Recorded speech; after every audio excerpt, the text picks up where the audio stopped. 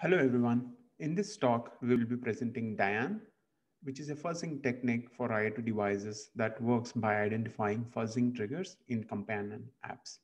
So this is a joint work from researchers from University of California, Santa Barbara, University of Twente, and Purdue University. I'm Arvind Mechuri. I'll be presenting our work. So IoT devices are inherently hard to fuzz using traditional methods. For instance, using gray box techniques is hard because it requires access to the fuzzer programs, which is hard for IoT devices because they're usually closed source and it's hard to get firmware from these devices. Similarly, black box techniques such as network fuzzers, although they help in generating data to these IoT devices, but they fail to generate data in the format expected by these devices. And finally, emulation of the firmware of these IoT devices is still an open problem. However, a recently proposed idea, IoT Fuzzer, makes a novel observation that most of these IoT devices come with a companion app that helps in communicating with these devices.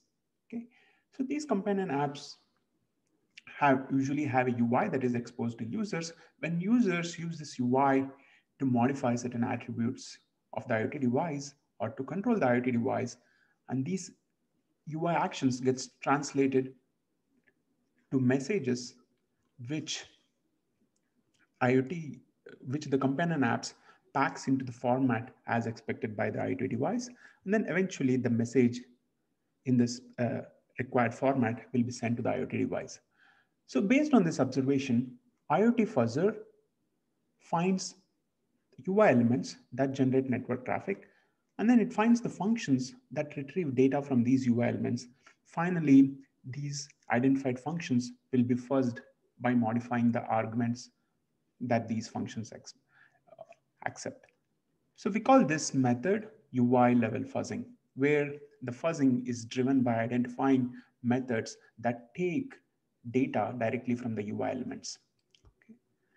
But if we look at companion apps usually have two phases. The first phase is input sanitization, where they sanitize all the inputs that app user interface provides in order to drop any invalid inputs. And finally, all the valid inputs will be packed into the format expected by the IoT device by the network serialization component.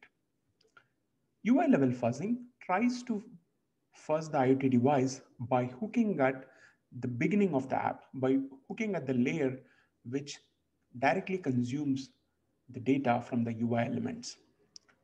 And the network fuzzing works at the other extreme, where it directly sends data to the IoT device.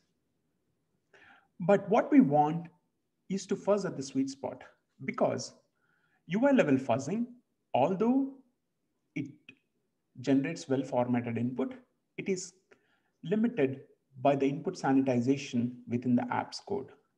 On the other hand, network level fuzzing, although it has no constraints on the input that is provided to the IoT device, but it fails to generate data in the required format. Ideally, what we want is an ability to generate data in the required format. At the same time, we should not be limited by the sanitization routines in the companion apps.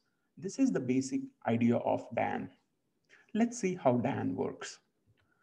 So DIANE uses bottom-up approach. It has 4 phases. In the first phase, we find the functions that send messages to these IoT devices. We call these methods send message methods. And then we find the functions that transform the data accepted by these send message functions. We call these methods data transforming methods. And then the dominator of these data transforming methods, we call them fuzzing triggers, which will be fuzzed and which enables us to generate properly formatted data on the same, and also input that is not constrained. Let's see how each of our phases work. The first phase is identifying send message functions.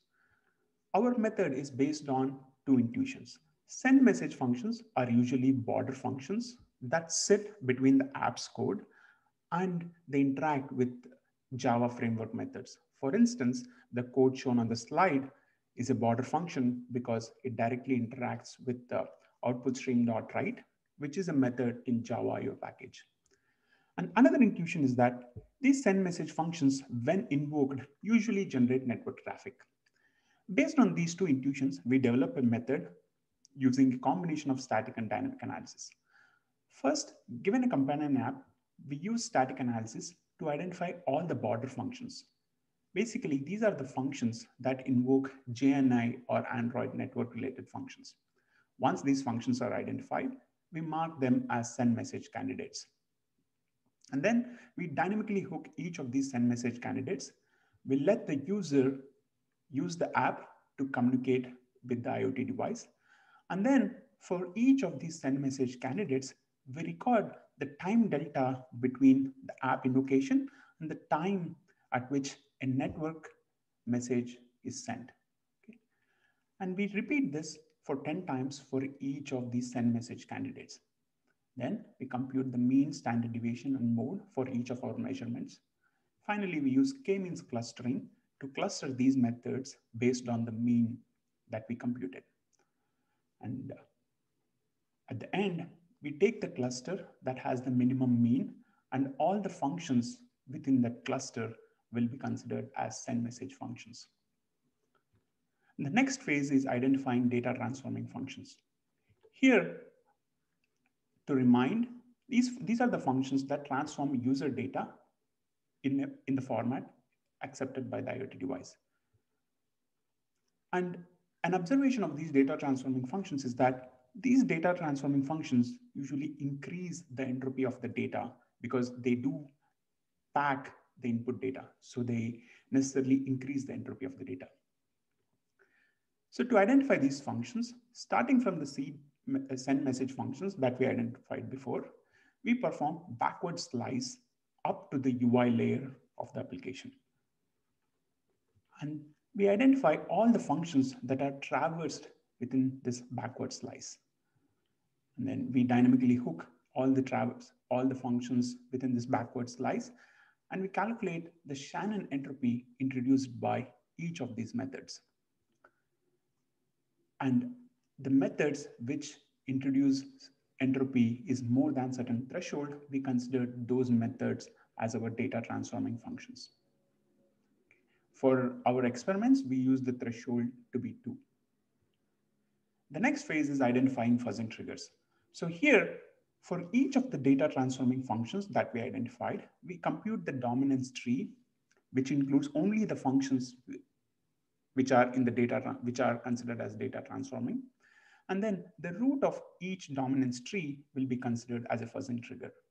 So here in this case, there are 2 dominance trees, and the root of the dominance trees is D1 and D3, which will be considered as fuzzing triggers.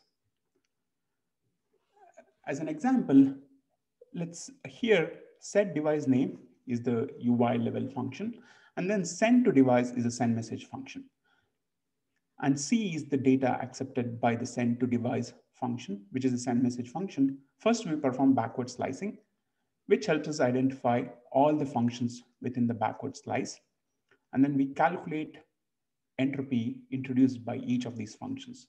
And we filter out the functions which doesn't introduce enough entropy. And we only identify, or we only consider those functions where the introduced entropy is more than the threshold. Here in our case, encode is such a function. So we have only one data transforming function, encode, and eventually, since there are no other data transforming functions, encode function becomes our fuzzing trigger. So this is how fuzzing triggers are identified, by identifying data transforming functions. Once fuzzing triggers are identified, we fuzz and monitor for device crashes. So the way we do it is we hook all the fuzzing triggers and run the companion app. So whenever the fuzzing trigger function is invoked, we mutate the set of input variables that are accepted by these fuzzing triggers. We support fuzzing both primitive types, such as int, string, so on and so forth. We also support objects of different classes. However, After fuzzing, identifying whether device crashed or not is known to be a hard problem, especially when the firmware of the device is not available. So to handle this, before starting the fuzzing campaign, we register the amount of traffic generated by each clean run of the app. We also measure the delay that is for that is experienced for each ping message sent to the app. Once we record these numbers, while fuzzing, we monitor the network traffic, and we also measure the delay in device response to ping messages. And we raise an alert if the device generated significantly less traffic, or if there is a significant delay in device response to ping messages. In either of these cases, we consider that device has experienced an alert, mostly device crashed. So to evaluate our approach, we used 11 IoT devices out of 30 most popular devices on Amazon. We could not find other devices because they were too expensive to be bought. And we evaluated against 3 evaluation criteria. First is ability of DIANE to find fuzzing triggers. And second is ability of DIANE to find bugs. And finally, the efficiency of DIANE compared to other related work, specifically UI level fuzzing and network level fuzzers. So these are the devices that are used in our evaluation. As you can see, these devices belong to different categories, such as smart cameras, smart locks, smart bulbs, so on and so forth. And as you can see, the fuzzing triggers, and there is the results on the slide shows the efficiency of fuzzing trigger identification. First thing that we can see is that most of these apps, at least 7 out of 11 apps, have at least one sanitization function. This shows that in all these apps or all these IoT devices, the UI level fuzzing will be ineffective because the input will be sanitized by the input sanitization phase. And then one thing to note here is in all our techniques, we have no false negatives. So although we have false positives, which is fine, because identifying false positives, we may just spend more time in fuzzing these useless functions, whereas since we do not have false negatives, we never miss a function that is a possible send message or a possible fuzzing triggers. And finally, even identifying fuzzing triggers, we were able to identify with very less false positive, which is almost 10%.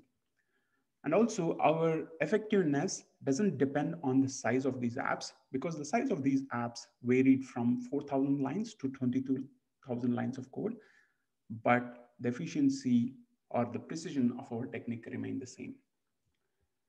And finally, for the vulnerability detection, we were able to find various bugs in different IoT devices, and out of which 3 of these devices had zero-day vulnerabilities.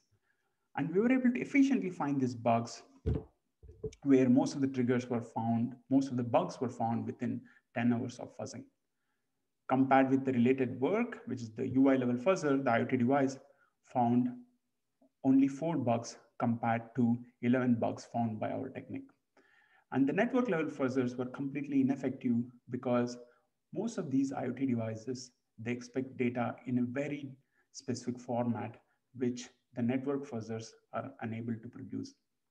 And we reported all our findings to vendors, and 10 bugs were confirmed and they are being fixed. And 1 of the bug is still being investigated. Thank you for attending our talk.